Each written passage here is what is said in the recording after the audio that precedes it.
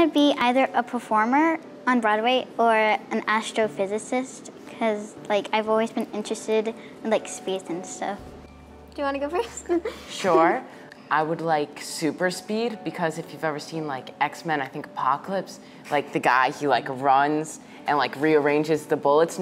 But if you're really fast, time around you slows down and you can like do whatever you want. I would love to be able to like snap my fingers and teleport wherever I want in the whole world. I like to sing quiet because it's such a turning point in the story and I just really like the music. I would build a Formula One car because I love Formula One and racing, and if I could have one of my own and I actually know how to drive it, then I would love that. The challenges are A, doing rehearsals in the shoes, which you will see when you come see the show, and getting all the words. Smell of Rebellion is quite a song with a lot of words. They move really fast. Words repeat, but in different places and not with other phrases that they appeared with before. So that's my biggest challenge. I would probably like 6 or 7 because that's a precious time where people don't expect a lot from you, and I think you can be free and be yourself and not have to focus and worry so much. So I think it's a very precious time where you get to do whatever you want, and so I'd like to be that age again. Probably pets. I would probably buy a lot of pets. I'd probably, help my family a bit.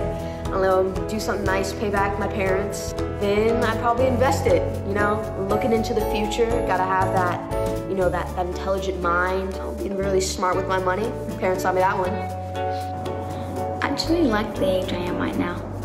I like being 10 because I'm not really too young for anything right now, but I'm also not too old for anything. I'm kind of like in the middle. Hopefully never. I'm trying to keep as much of that kid energy going as I can. I feel like actors have to have that sense of play and freedom, but yeah, never.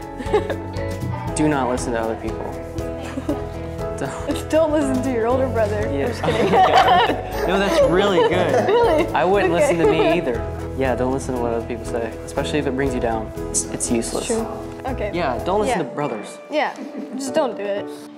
I would say the most rewarding part of working with the children has been their excitement, their joy that they bring in, their work to make the moves perfect and awesome. And it's just beautiful to see their energy because it's such an integral part to the show.